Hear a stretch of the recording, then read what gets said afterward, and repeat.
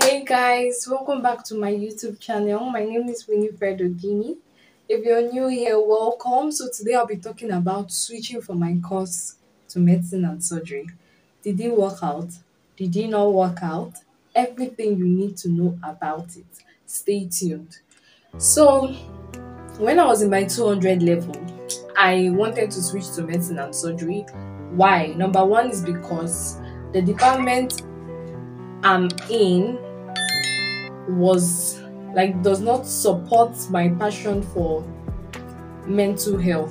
As per, there is no platform that I can use to talk about mental health in my department. That's radiography department.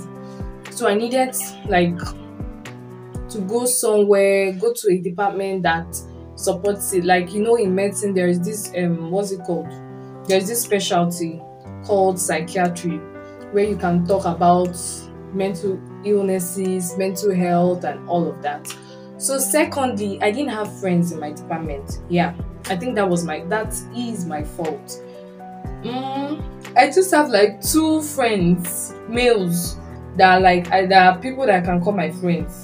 Aside that, I don't. Every other person is hi, hello, have this handout been released?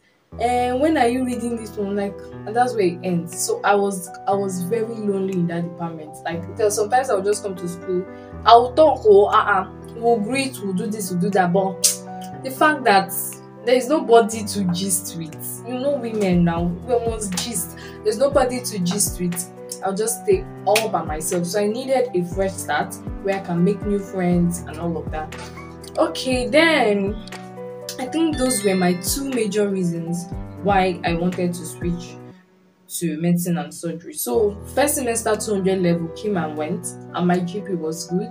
Second semester 200 level, the exams came, they were tough. There was no day I did not come back home and I did not cry.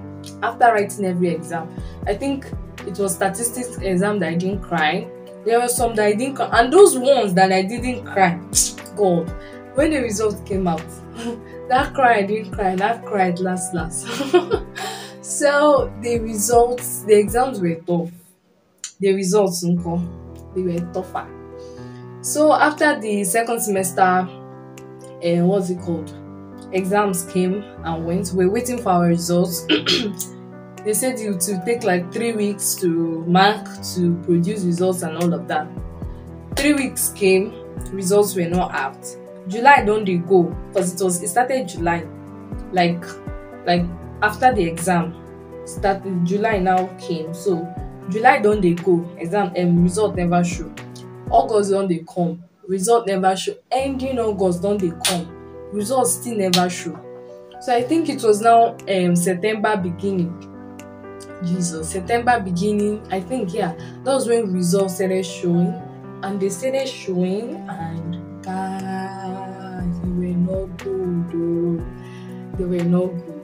I remember someone even telling me, see, with these results that you want to use and switch, are you even sure that you get up to 4.0, blah blah blah blah blah. Thank God for God, I didn't get any F, and my results, my GP was above anything they required. They required a 4.0, and I got way above that.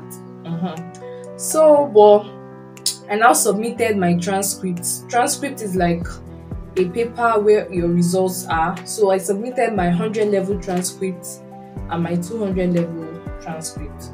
So I didn't submit after the deadline, but I submitted late because we in this place, in this Unizik Nnewi campus, it took a lot of time for our results to come out. It took a lot of time, and other people that are in, what will I say, that are not in health, faculty of health sciences. In fact, let me just break this thing down. Unizik is divided into 3: Oka campus, Nnewi campus, Agulu campus. Agulu campus is for pharmacy students. Nnewi campus is for medical students. And then Oka campus is for art students, social sciences, biosciences, and many more. Yes. So those from Oka campus that wanted to switch, like those from microbiology, BCH, and all of that, they saw their results earlier than we did, and they submitted earlier than us. Us in Navy campus that it took 2 months and to produce results. So after we submitted now, I submitted late September, like it was that bad. But I did not submit after the deadline, no. But I submitted late September. So after we submitted, me thinking that okay now, GP wise I did, submission wise I did.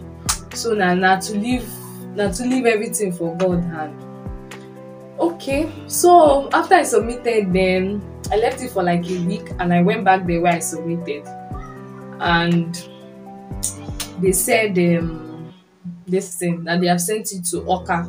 Oka is where the VC, DVC, and every other big people stay. Like Oka is the main place, so they have sent it to Oka for further signing of the form. I went to Oka to check for my form. Oka people said they did not see my form. That same day, I went back to those people that said they have sent it to Oka. Sir, did not see my form. And then they now started checking which dates they sent it, this one, that one. So many people were there, many people that want to do this change of course.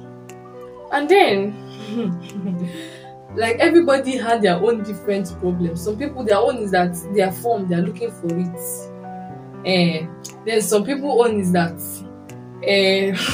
like they had different problems. But my own problem was that I'm looking for my form, and then some people's own was that they wrote not accepted on their form, and yet they still sent it to Oka. So and now okay, I'm not saying okay, they wrote not accepted on your form. Can I see? And I told them, can I see like my form? Like, can I see, since you have not seen my form? And like there was a list, they compiled the names of students, the comments they wrote on the form. I was like, can I see what you wrote on my form? Even when I'm still looking for the form, let me just see. So they were like, they can't show it to students and all of that. So the woman was there flipping through the pages, and with my sharp eye, I was able to see my name, and I saw